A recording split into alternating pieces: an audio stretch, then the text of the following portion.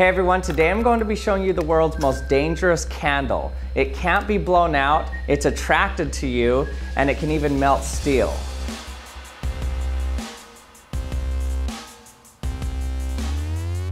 What I have here is an extremely high frequency Tesla coil.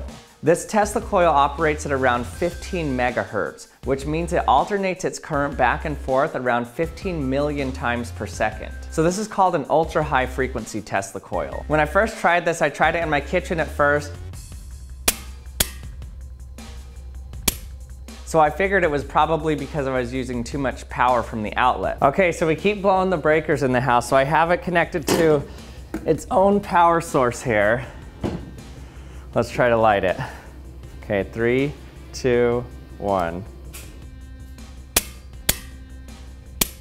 No matter where I put it, even in its own isolated circuit, it was still blowing the breakers in my house. But I noticed that the only breakers that it was tripping were the AFCI breakers. These are breakers that for safety reasons are required to be put in every bedroom and bathroom in your house. What these breakers do is they're able to distinguish between a spark that's going to cause a fire and a regular spark that occurs in everyday use in your house. For example, sometimes when you turn on a light switch in your house, when the connector comes to connect, there can be a small little spark that occurs there. And you don't want your breaker to trip every time there's a spark like that. But what these AFCI breakers do is they're able to tell the difference between a normal spark like this and a spark that stays for a long amount of time that could start a fire. What it does is it trips when there's a high frequency current going through it. These high frequency currents are associated when you have arcing events at your house. So for example, if you have a hot wire and a neutral wire that suddenly touch or get close together, an arc occurs there, and those arcs typically happen at a high frequency range. What's happening when I turn on my high frequency Tesla coil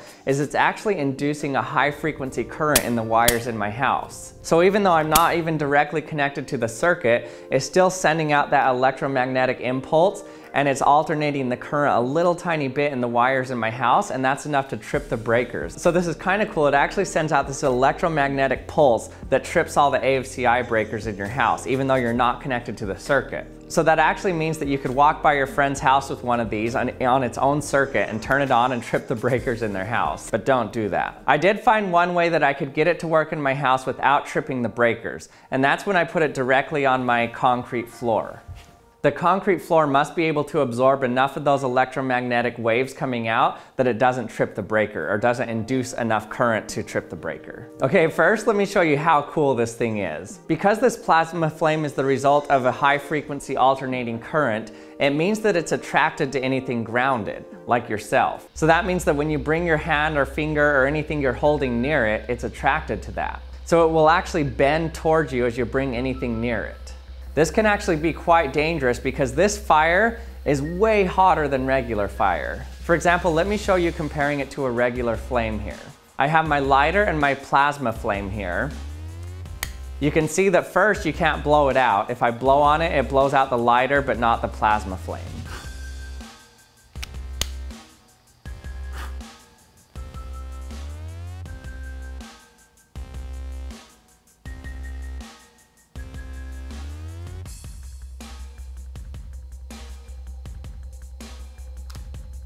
And second, watch how fast it can light things on fire when you stick it in it, compared to a normal flame. So here's a regular flame. Takes a while to light it. Okay, now let's do this one.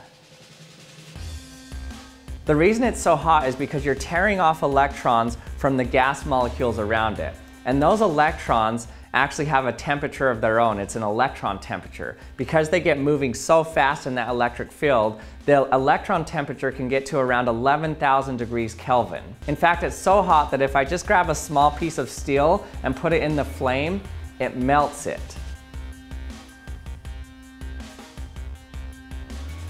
Whoa, look at these sparks flying. It's like I'm welding.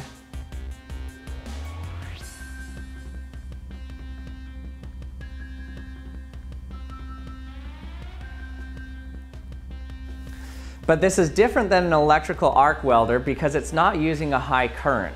It's using a very small amount of current, but a very high frequency alternating high voltage.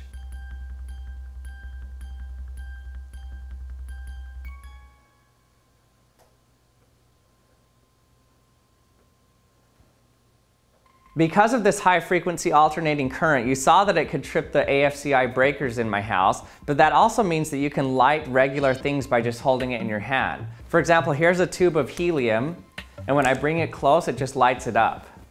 The electromagnetic waves that the Tesla coil is sending off are high enough to rip the electrons off of the helium atoms, but then when they recombine, they emit light.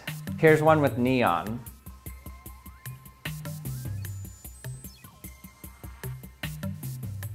Or you can even just use an LED as well.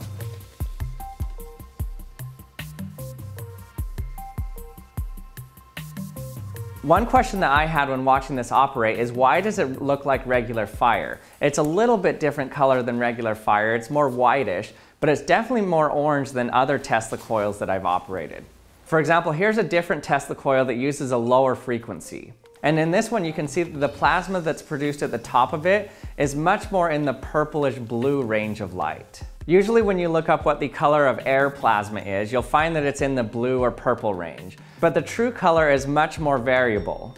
That's because air has so many things in it regularly, like water molecules, nitrogen molecules, and oxygen molecules, and there's also CO2, argon, and other things. Because it has so many different species that are actually quite reactive, there's a lot of different ranges of ions that you can get.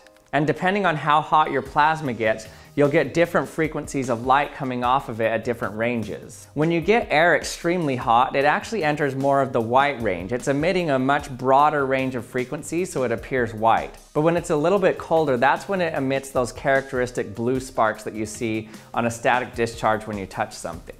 You can see that when the sparks are just spreading out in one direction, it appears more bluish and purple. But if I can actually concentrate it into one area, you can see that it actually looks more whitish. This looks much more like the flame that I was producing with the ultra high frequency Tesla coil.